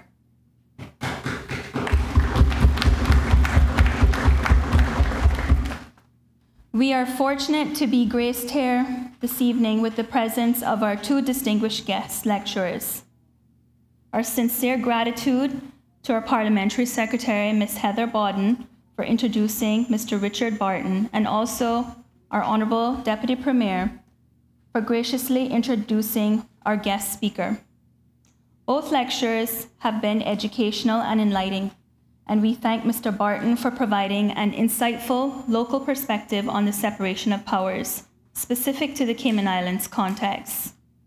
Mr. Barton has provided a greater understanding to our local dynamics in a constitutional and practical framework. There are obvious lessons to be learned and contemplated based on Mr. Barton's impressive presentation. You've unpacked and dissected the local issues in an intelligible fashion for most of us to comprehend. Your analysis was helpful for our local perspective. And it was in this vein that the Parliament Management Act that has been amended since its introduction and will undergo further changes to keep abreast, reflect, and align with Parliament's new strategic direction, one of which is embracing separation of powers doctrines and ensuring it manifests in substance and form. You've also accurately and distinctively described the three co-equal branches of government and their respective functions. And an exceptional thanks to you, Mr. Barton. I'm sure that this historic lecture has been enlightening to many of our residents and will be relied on in the future. Last, but by no means least, is our established and renowned guest speaker, Dr. Barnett. It is worthy to first thank you, sir, for taking time out of your busy schedule to give us this comparative analysis and instructive lecture on the separation of powers without a cost to the government. We are deeply indebted to you as you did this out of the goodness of your heart. It is clear, sir, that you took a lot of time to prepare for this presentation this evening, and I'm happy that it has been recorded. I'm sure that many of us will rely on it in the future. Your measured and well-tempered delivery gave a description and characterization on the separation of powers, and it was impeccably done and was relevant. The accurate reflection of what existed and has evolved in certain jurisdictions and in case law will be undoubtedly helpful to us. You brought better comprehension to the doctrines relating to the separation of powers. So we are very pleased to have hosted you and thank you for such a profound and thoughtful presentation. I was told to let you know specifically that your usual caller asks for your forgiveness for calling you at some odd hours, whether it's late evening, night times, early morning times, or on a Sunday, in order to ensure things are in order for your visit and lecture. Thank you also, sir, for your patience and tolerance. And you are a true and committed educator to the people. Special thanks to the Clerk of Parliament for her presentation to our guest speakers. May I say finally to the staff of Parliament, we thank you for your exceptional work. We know you have worked tirelessly to get this event to where it is this evening, and especially the preparation of this booklet, which gives an overview of the historic perspective of the Parliament. I also would like to thank the Department of Communications, who also played a vital and essential role in broadcasting this event. A big thank you to the Department of Communications for your supportive role. I would also like to thank everyone here this evening for attending, especially the families of our lecturers. I know that some of them are here in the chambers today. Your presence here means a lot to us, and we trust that you have found this lecture beneficial and educational. Now let's partake with foods and refreshments outdoors. Madam Master of Ceremonies, thank you again.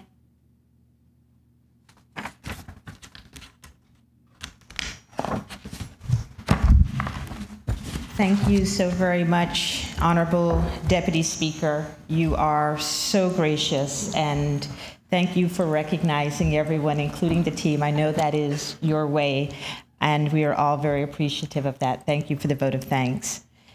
As the Honorable Deputy Speaker has said, I am now the only person standing between you and entertainment, food, and drink, which is not a good place to be. So I'm going to exit this position and invite you to exit these chambers. This concludes the lecture portion of the evening. Tonight's attendees are invited to depart the Parliament building and to be seated outdoors in order to commence this ceremony commemorating the 50th anniversary of our Parliament building. The guest speakers, members of Parliament, and other persons in the chamber will be escorted out of the building first, to be followed by members of the audience sitting in the gallery above the chambers. The staff of the Parliament will indicate when each section should move over to the celebration outdoors. Good evening, everyone, and thank you again.